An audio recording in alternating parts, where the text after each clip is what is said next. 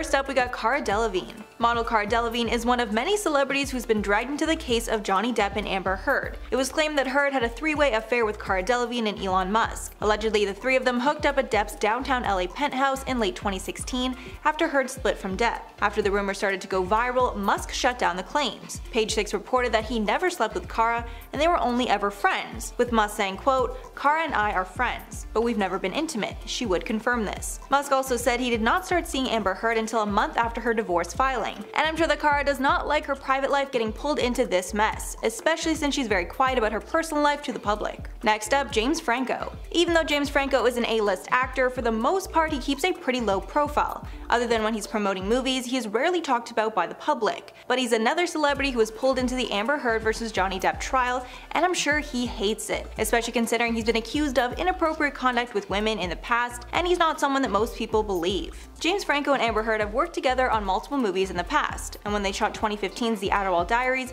Depp was convinced she was having an affair, which turned out to be true, as video footage showed the two getting cozy in an elevator. Heard claims that when she saw him that night, he asked about her bruises. In an audio recording shared in court, Depp could be heard telling Amber, quote, "I become irrational when you're doing movies. I become jealous and effing weird, and we fight a lot more." I'm sure Franco also doesn't like that he's on the side of Amber Heard, who is quickly losing public support. There's even a chance that his link to Amber Heard could hurt his acting prospects in the future, as Johnny Depp fans are known to boycott anyone and anything that involves Amber. Next up, Kate James. When Kate James first testified in the divorce against Amber and Johnny, she testified in support of Amber. However, James decided to change her story after she realized way too many of Amber's lies were not adding up. Heard's former personal assistant, Kate James, testified against her in court, claiming that Amber was full of anger and horrible to work for. James testified that she never saw Depp getting physical with Heard, but she did see Heard enter blind fits of rage on many occasions. Allegedly, Heard once spit in her assistant's face when she asked her for a raise.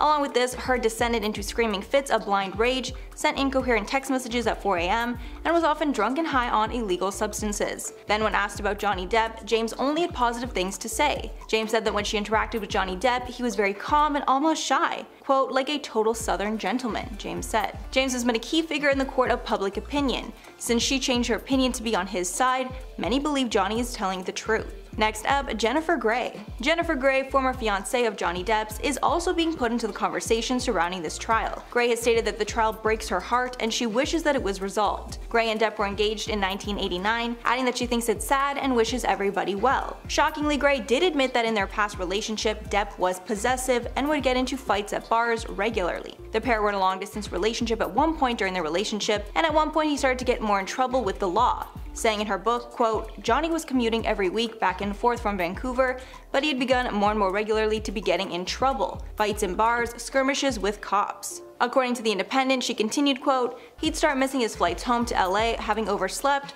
but when he did come home, he'd be crazy jealous and paranoid about what I'd been up to while he was gone," which is similar to what Heard has said about him. Heard has testified that Depp was incredibly jealous of Heard's friend and co-star James Franco. Although some of what Grey has said could be considered similar to what Amber Heard has said, Grey still refuses to take Amber's side and will not publicly defend her. Elon Musk. Elon Musk has been in the news for a number of reasons recently, from his Twitter takeover to his involvement in the Amber Heard trial. Heard was in a brief relationship with the billionaire in 2017 following her split from Depp, and Depp has long accused Heard of cheating on him with Musk, even though Musk vehemently denies this. During the trial, it was exposed that Musk gave a majority of Heard's pledged donation to the ACLU, clearly helping her to cover up her lies. During the trial, we learned that the ACLU has so far received over $1.3 million in total. Elon gave $500,000 to the ACLU, Johnny Depp himself donated $100,000, and another $350,000 was given from a fund at investment firm Fidelity. In court, it was alleged that the Fidelity funds also came from Elon.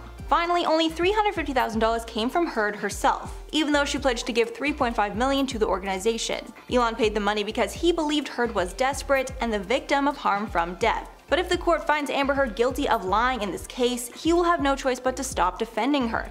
He might even have to ask for his money back. And finally, Howard Stern. Howard Stern has never been shy about his opinions on celebrity matters, and it's been no different in regard to the Amber vs. Johnny trial. Stern trashed on both sides of the trial, but he said that he believes that Johnny Depp is a massive narcissist. During his legendary radio show, Stern said that Johnny Depp was, quote, "overreacting while on the stand." He continued that he believes Depp is a narcissist who wanted the trial televised because narcissists, quote, "think they can talk their way out of everything." adding, quote, "On the narcissism scale, I think Johnny Depp is a huge narcissist. And what I mean by that is that he'll figure I put this on TV, and because I'm so persuasive and I'm so smart and I'm such a wonderful guy." Stern said that the trial is not going well for anybody, saying that the pair sound like two battling children. Starting off first, we have the TV host and former friend of Heard's, Amanda Day Cadnett. Back in 2020, Amanda publicly spoke about withdrawing her support for Heard after some explosive evidence was revealed in the 2020 UK libel trial. The TV host was initially supposed to be called by The Sun, but in a legal declaration that was filed in June of that year in a separate case, it was revealed that she had quite a change of heart on where her opinions and thoughts stood on the entire ordeal after hearing some of the audio tapes that were released. More specifically, she is talking about the audio tapes where Heard admits to striking Johnny in the jaw, as well as the tapes where she can be heard verbally abusing Depp. Amanda is quoted as saying she was appalled and shocked to hear how Amber was speaking to Johnny. It was later said that Amanda was feeling as though she had been misled in her friendship with Amber, especially when she was there to support her while these alleged disputes between her and Johnny were still ongoing. In the 2020 UK trial, there was even a text exchange between Amanda and Amber that was read out to the court. The exchange came after the alleged interaction in which Amber claims that Johnny threw a phone at her face in May of 2016. The text from Amanda to Amber read, quote, "Sleeping sounds like the best thing. Put some arnica on your face, make sure you have photos of the injuries please, and text them to me or Rocky." Despite this clear support seen in 2016, it appears as of 2020 and the trial, her feelings have definitely changed. The next celebrity we are moving on to is Robert Downey Jr.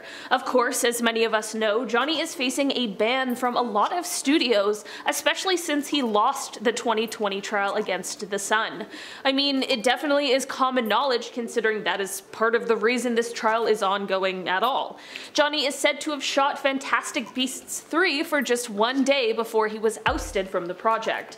This is similar to his role of Captain Jack Sparrow in the Pirates of the Caribbean franchise. The next movie, which is the 6th installment, is said to be proceeding on without their leading character. Of course, this is detrimental to Johnny and his long career, but it is said there is one celebrity who is working hard to get Johnny another starring role sooner rather than later. It has been reported that Robert Downey Jr. himself has been working to get Johnny Depp brought on the team for the upcoming Sherlock Holmes 3 film. Despite this sort of friendly help at this point in time, it isn't exactly likely that this will happen, even with the support of Downey. Warner Bros. Controls the rights to the Sherlock Holmes films, and they are also in control of the Harry Potter spin-off Fantastic Beasts. Like we mentioned before, they already dropped Depp from that movie, so I can't imagine them signing him on to any others in the near future. This could all change depending on the outcome of the trial, but there's also a chance, even if the trial does end in Johnny's favor, that the studio still might not want to bring him onto the project. At this point in time, only time will tell. The next celebrity is one who was actually brought up during the trial. Initially, this celebrity wasn't scheduled to testify, but we may just end up getting testimonies from her now that the defense has opened up the door to do so. While Amber sat on the stand during trial, she told the jurors that the only time she ever hit Johnny was during an incident in which she claims the pair was fighting over his alleged infidelity.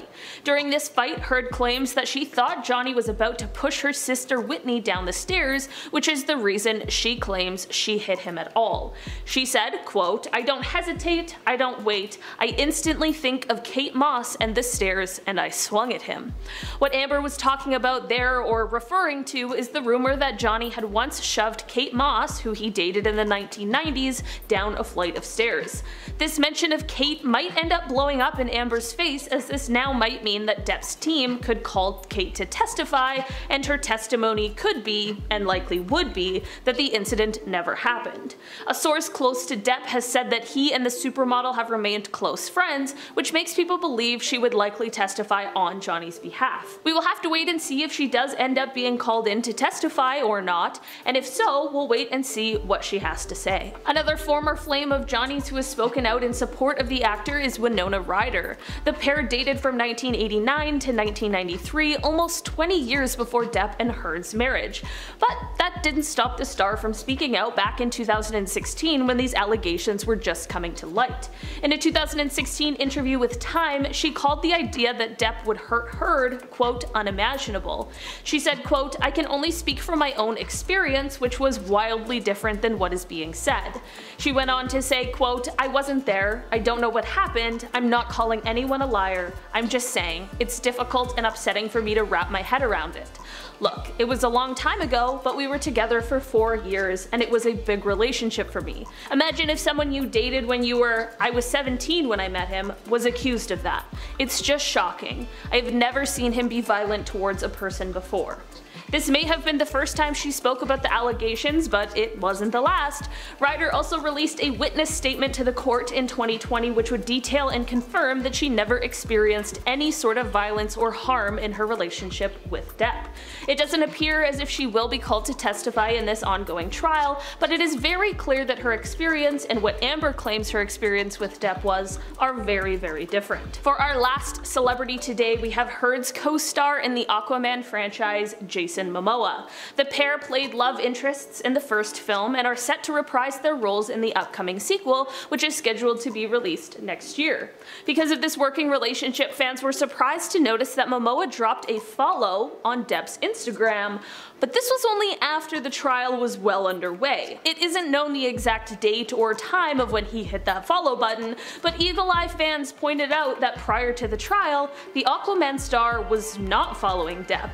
This follow didn't come with an unfollow of Amber, however, so people believe that this perhaps may have been to show neutrality in the situation, but people just can't get past the timing of it all. Maybe it was a move curated by his PR team, or maybe it really reflects his true thoughts and feelings on the matter. At the end of the day, there is a huge petition online that has been circulating to have Heard entirely removed from the slated sequel, and if this does end up happening, who knows what Momoa's follows and unfollows will look like. Starting off at our number 10th spot, we have James Franco. Actor James Franco and Amber Heard seemingly had an affair while Heard was still with Johnny. Footage was released showing Franco going up in an elevator with Heard to the penthouse that Johnny owned the day after Depp allegedly assaulted Amber. The footage shows Amber getting cozy with James in the elevator. Although James hasn't spoken out about the incident, probably due to being focused on his own legal battles, but the public has decided that he must be on Amber Heard's side. But honestly, silence is just silence, so personally I wonder if he actually is. In any case, they're definitely not that tight, otherwise one would assume that he would have said something. But who knows, maybe not. People are weird and not always very loyal. Facts of life. Next up in our number 9th spot is Ellen Barkin. Known for co-starring with Johnny in the popular movie Fear and Loathing in Las Vegas, Ellen dated Johnny for a brief period after this movie in 1998. Ellen has reported that while dating Johnny, she witnessed Johnny being verbally abusive and witnessed him throw a wine bottle at the wall once. She has testified though that she has never seen him be physically, but that he had bouts of violence. Interesting. So this testimony has led her to possibly testify on behalf of Amber in the upcoming weeks. Johnny has previously commented on the remarks that Ellen has made against him and said that Barkin just holds a grudge against him. He has been quoted as saying that a element began with Miss Barkin, which lasted for months on and off, really because she was making the film with me at the time, Fear and Loathing in Las Vegas. She wanted a proper relationship with me and I did not want that. I didn't feel the same about her as she did about me, and I suppose from that moment on she became very angry. And since then, I haven't spoken to Miss Barkin. Interesting. Well, I guess we'll be able to decide for ourselves once she testifies in the upcoming weeks. Next up, at our number 8 spot, we have Amanda de Cadenet. Known for her being a very famous British talk show host, Amanda is also known for being a media activist as well as a friend of Amber Heard. There is debate as to whether she seemingly stands for Amber. Even though she's been silent on the topic, one could argue that that is more due to wanting to stay out of the fire. Nobody wants to be burned, let's be real. But the Daily Mail UK have actually reported that Amanda has now changed sides. They said that Amanda had listened to the infamous tapes where Amber admits to hitting Johnny, as well as telling him that no one would believe him if he told people that he was a victim victim, and since listening to these tapes, Amanda has changed sides. They reported that Amanda has felt used and misled by Amber, but Amanda has not confirmed this herself. So who knows where she stands officially. Coming up in our number 7 spot today is British TV personality Sharon Osbourne. Now, Sharon hasn't necessarily picked Amber's side, but some say she definitely thinks that in this case, both were abused. Sharon Osbourne has been quoted as saying that they are as bad as each other and that it takes two to tango. It's a horrible British accent. I know that they were both drinking and it was a volatile relationship. Not bad, not bad. As much as I am all for— oh, that's not Anne, that's not her anymore, that's me. As much as I am all for personal responsibility, that comment somehow falls a little flat when it comes to commenting on a trial about a career being completely ruined and of course the potential of false allegations being at play. Absolutely, I hope they both learn their lesson, but in this case, most of the evidence seemingly points to one being the perpetrator, but hey, maybe that's just me. Would love to know your thoughts though in the comment section below. In our number 6 spot today we have tech icon Elon Musk. Elon dated Amber in 2016 to 2017 and there's rumors that there was some overlap while Amber was dating Johnny, as there is footage of Elon getting out of that famous elevator on the penthouse floor where Johnny Depp owned all of the apartments. He was set to testify on Amber's behalf but has seemingly now backed out. This is another questionable Amber stand, as Elon hasn't actually commented on being on Amber's side. In fact, pictures that show Elon with major face bruising while dating Amber have been circulating, and some are very suspicious of this. It's interesting that Elon, who's notorious for being quite the free speech activist, hasn't spoken out and debunked this theory. Does that mean that perhaps it's true? And if he really didn't think that she was capable of the allegations against her, wouldn't he say she was a nice, sweet gal and not capable of these accounts? Similar to how so many are saying about Johnny? Interesting. Very interesting indeed. In our number 5 spot today we have Eve Barlow. Eve Barlow is known as a pop culture journalist and more recently known as being a very close friend of Amber Heard. She has taken Amber's side publicly on many occasions, including most recently when she is quoted as saying, "It's easy for women with low self-esteem to hate AH, Amber Heard, or justify their prejudice towards archetypal feminine strength/beauty by denying their envy of it. They perceive an afforded power that's truly a myth and excuse their own inefficiency at being resilient against misogyny." Yeah, Eve, I'm not sure how much prejudice is at play here with Amber, admitting to physically hitting Jay on a number of occasions, but sure, we should all be open to possible prejudice at play always. We all have our own biases and they can be influenced. Next up in our number 4th spot we have Io Tillett Wright. Author, photographer, and he is known as being one of Amber's friends. Towards the beginning of these trials, it was very clear that he was on Amber's side. Some say he still is, but I have my suspicions. Why hasn't he been quoted as saying anything about the trial recently? There's speculation that he will testify on her behalf, so we'll have to see when he does or if he does. But he has gone on record previously claiming that he overheard a conversation between Heard and Depp while on the phone with Amber. He's quoted as saying that he allegedly heard Depp attack her and tell her to get out of the house. Wow. He told the court the phone then sounded like it dropped to the ground, hearing the actress say something like, "You just threw the phone at my head." He then said the next thing he heard was Depp saying, "Oh, you think I hit you? You think I hit you? What if I peel your hair back?" Well, if he did indeed hear this, then we have no reason to think he wouldn't still be defending Amber, right? But I guess time will only tell. In our number 3 spot today we have Christy Sexton. Known for being a very famous acting coach, Christy Sexton has previously gone on record supporting Amber. She testified on Heard's behalf in the 2020 trial between Depp and the UK Sun. She has gone on record stating that Depp was previously controlling with Heard's career, and that Depp was also very concerned about her being around James Franco. After seeing the elevator footage, arguably, he might have been justified. Again, it is unclear as to whether she will testify in the Virginia trial, nor if she still stands by Amber. In our number 2 spot, we have actress Jennifer Grey, most famously known for the box office masterpiece Dirty Dancing.